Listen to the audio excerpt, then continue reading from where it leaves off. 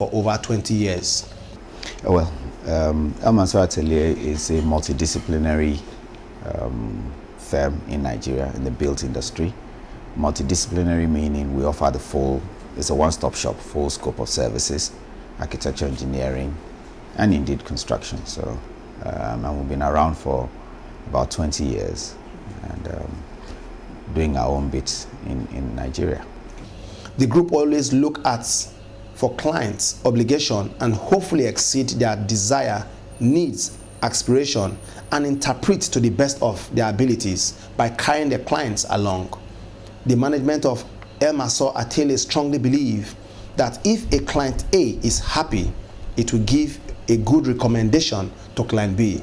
That has been the strategy for staying in business. Well, look, you always want to satisfy the client and meet the client's obligations and hopefully exceed the client's desires, as the case may be. What we try to do is to be as thorough as we can, try to understand the client's needs, the client's aspirations and desires, and interpret it to the best of our ability, carrying the client along and hopefully deliver successful projects. And if client A is happy, he will certainly give you a good referral to client B, who will give you a good referral to client C. So I believe that the clients are happy because we're delivering successful projects to them, projects that are working, hopefully exceeding their expectations, and probably that's why we're getting repeat clients and staying in business. El-Mansur Atelia, as a consultant with the main contractors such as Dantata and Sawo Construction Company, is currently working on Dutse Airport in Jigawa State, Nigeria, as well as Bayelsa State Airports. The group is also handling some commercial real estate development in the Federal Capital Territory, Abuja, among other projects.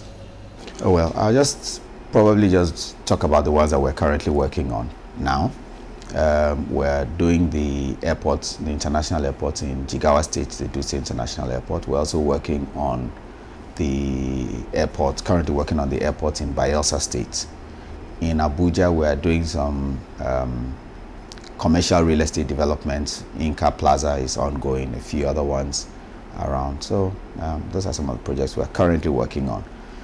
If I go back to those we've done before, I think it will be a very long list, and there are many things to talk about today. All right, sir. Now, sir, looking at the various range of products, services you offer, you know, will it be right to say that there's something unique, there's a unique selling point in your organization that makes your client always want to stick to you guys? What is that unique selling point? Well, look, you always want to satisfy the client and meet the client's obligations and hopefully exceed the client's desires, as the case may be. What we try to do is to be as thorough as we can, try to understand the client's needs, the client's aspirations. Well, El-Mansur Atelia happens to be the consultant for Bayelsa Airport.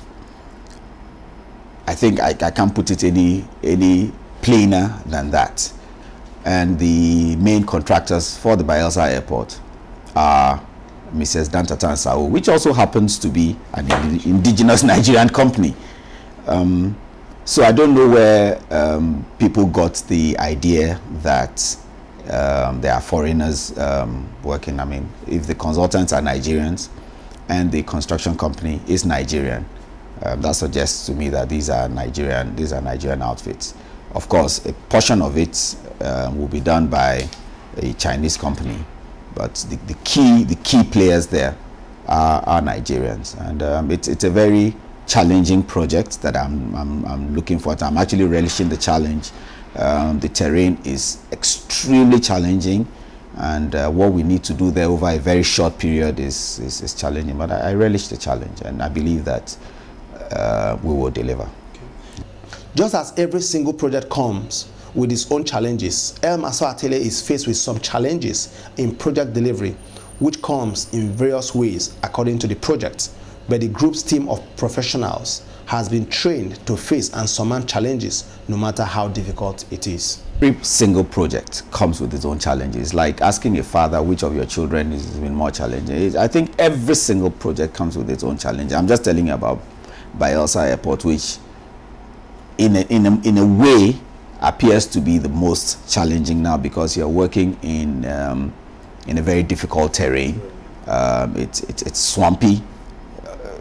You need to do a lot of sand filling, and you need to consolidate the place in a very, very short period and build and deliver your airport. So that's just, so I think that every single airport has come with its challenges, and I won't place one over and on top of the other. What may be a difficult situation in project number one may become an easier situation in project number two, but then you meet something else which you need to deal with. But that's why we are there. We are trained to resolve those problems.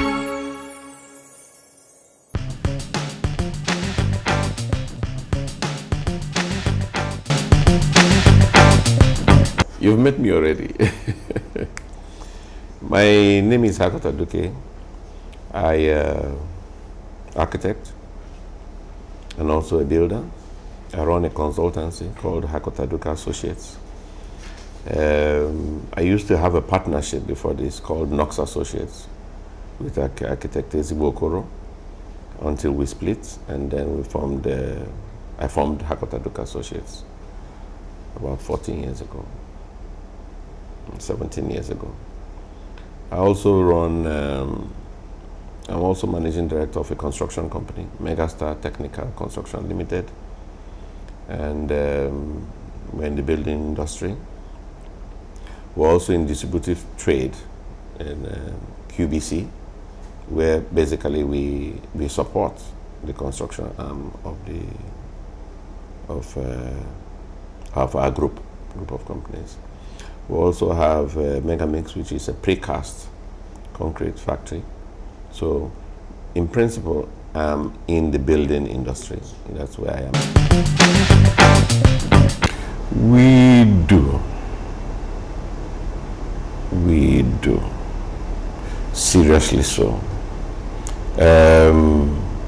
When you start doing big projects, the biggest problem with Nigerians is Nigerian businesses is that we do a lot of business, but we are not able to digitally find out how much profit we are making.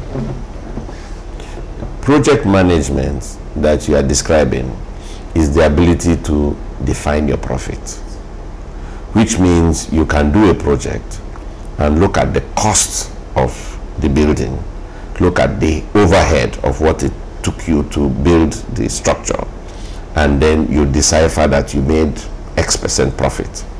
So project management is about doing all of it with the right specifications, within the right time, and within the right cost. That's what you're looking at, bringing it all together. We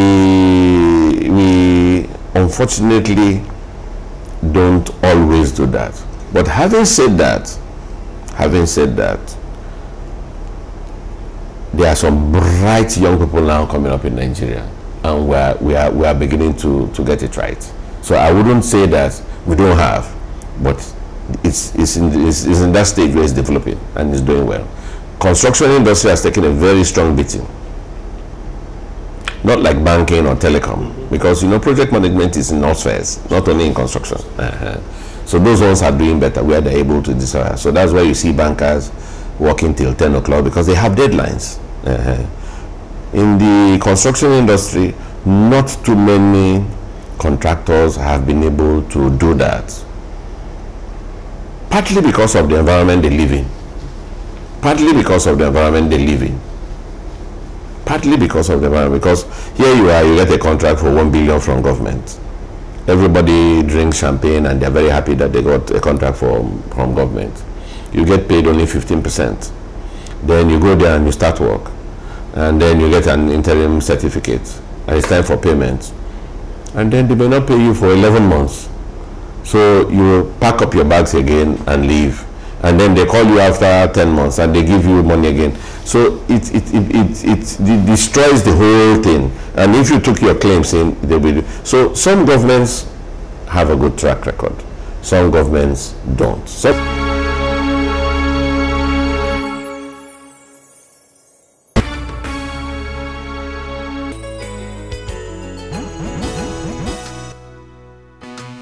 viewers, this well, time will permit us. Anything that have a glorious beginning definitely must come to an end. Well, I want to say thank you so very much for all, and I believe you must have learned so much. But let me just pause a while.